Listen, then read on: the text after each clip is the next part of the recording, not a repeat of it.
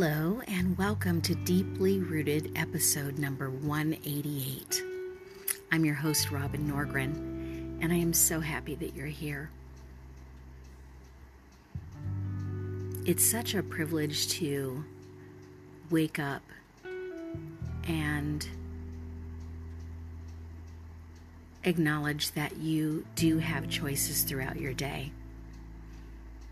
And I think that is one of my biggest discoveries leaning into my spiritual life and my walk with God, is to understand that even in the hardest of days, there are moments that I can choose. And so thanks for being here and for helping me to remind myself, as I encourage you, that we really are spiritual beings having human experiences.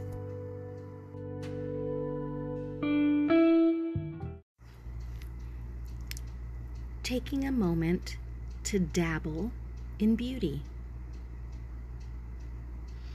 Martha Beck says, start moving forward in any path that, though it's difficult, feels right.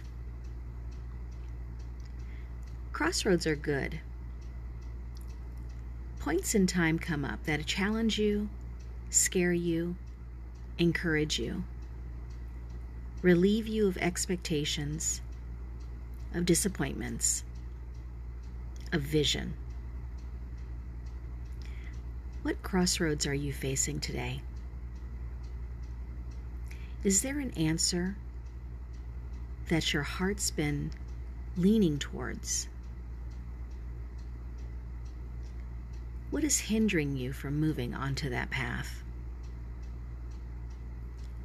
Face it. Make peace with it and move.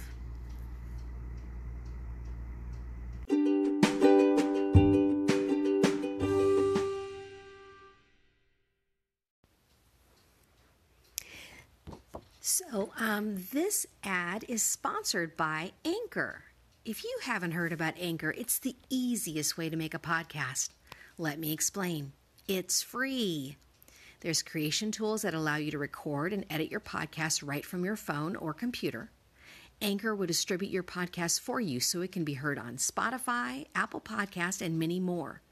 You can make money from your podcast with no minimum listenership. It's everything you need to make a podcast in one place. Download the free Anchor app or go to anchor.fm to get started. All right, today's writing prompt for you and for me is once when no one was looking. Here's what I wrote. Once when no one was looking, I chose me. Very quietly. I didn't even tell me what I was doing. I wanted to be chosen. I wanted to be picked, to be mentored, someone to see the potential I so easily and willingly see and saw, and also acknowledged in others. I slowly discovered that when you long to be chosen so badly, your generosity with your time and with your heart is taken advantage of in subtle ways, and also in blatant, harsh, destructive ways. And you dare not say a word, because we chose you. You owe us. So one day, I did something, and I told no one. I signed up for a creativity e-course, way before e-courses were as prevalent as they are now, 2009. And the people I met talked to me as if I had already chosen myself as an artist. I didn't believe it, but I wanted to. and my soul knew I had to get into the right room to start practicing what I knew to be true. I was on my computer in Germany, and no one knew. And I started to first mimic what I saw others doing. And slowly, I found my way.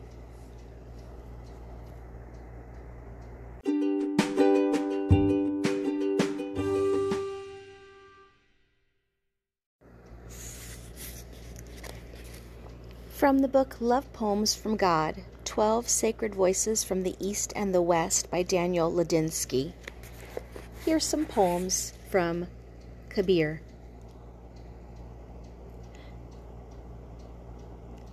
This one's titled, See If They Wet Their Pants.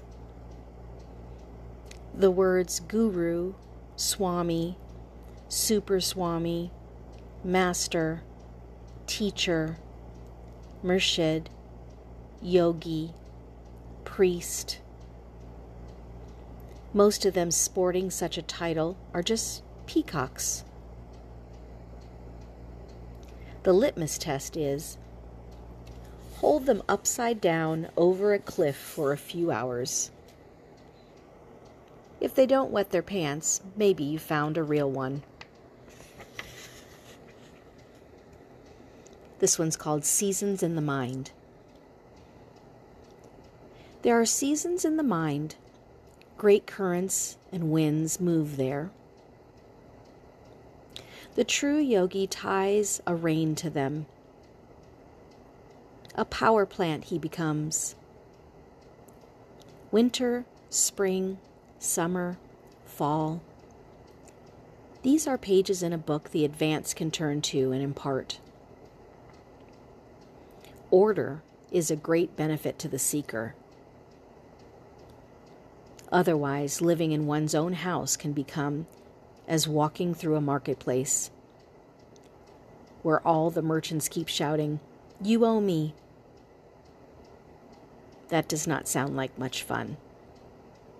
And who could accomplish anything in all that noise?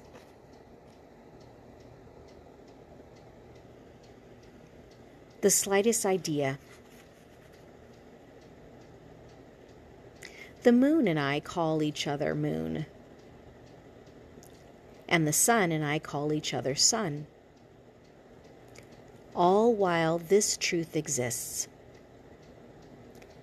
I have been so crazy in love with the earth for the last 50 years that not for 1 second have I lifted my head out from beneath her skirt. Who is that wild-looking character, then, who can shop in the market and tend for his family that some may call Kabir? I don't have the slightest idea.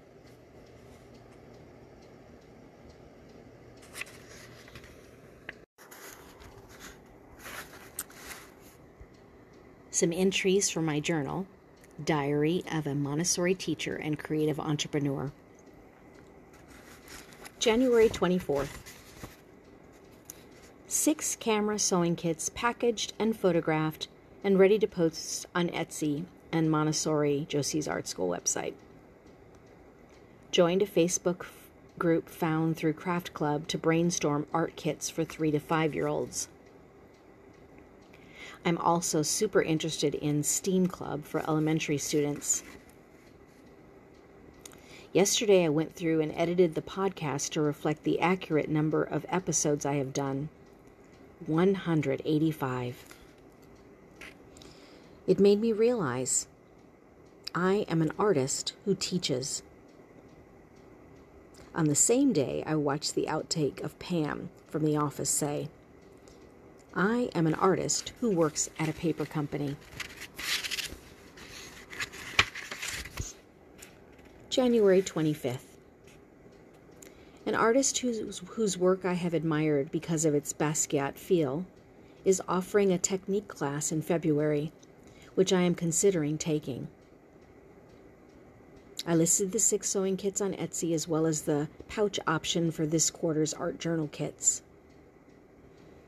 So the revamp is officially complete on Etsy and ready for my transition to Shopify as I go through my Creative Mastermind class.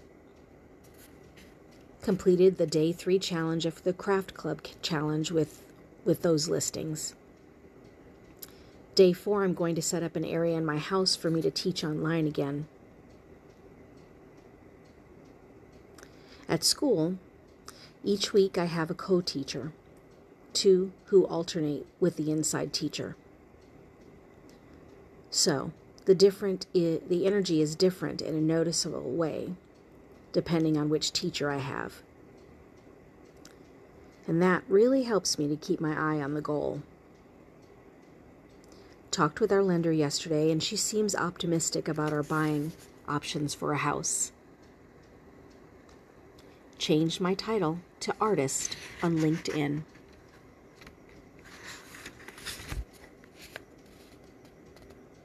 January 26th. The shenanigans of my partner in the ODE area is an incredible driving force to get my dreams realized.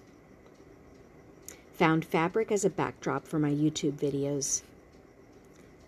Posted a video yesterday and created 2 more, plus went in and numbered all the episodes on YouTube. 188 art lessons. I know I've been doing this little dream for a long time now. Got a postcard from my alumni, ASU, listed my graduation date as the year of 2000. 22 years ago, I got my business degree.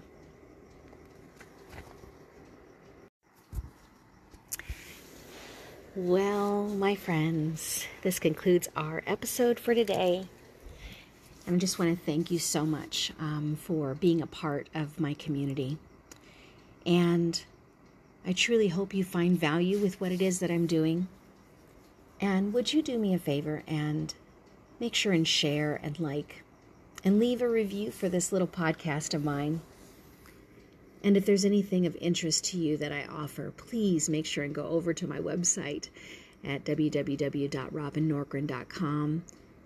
There you'll find all my links to my Etsy shop and to my Montessori curriculum and my art lesson curriculum, but also the art kits and the sewing kits that I've been talking about. It's been an honor to serve you in this way, and I really do hope that this is a way for you to experience the love, the joy, the healing that can be found in living your life more fully.